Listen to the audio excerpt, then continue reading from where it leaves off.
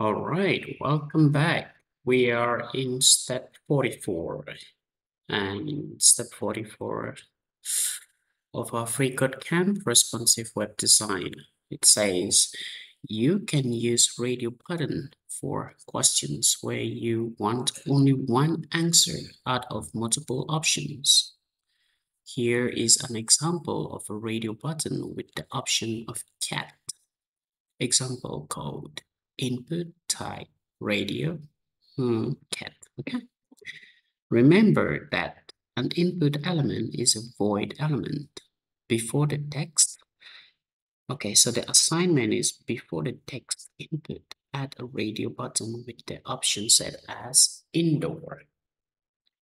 So before this input, we need to add, before the text input, add a radio button, okay? So here we just open input and type and open. Here we're gonna put in radio.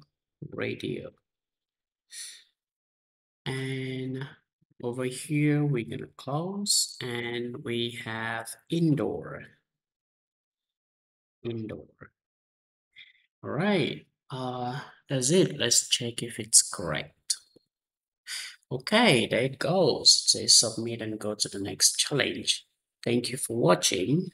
Please don't forget to like and subscribe. See you in step 45.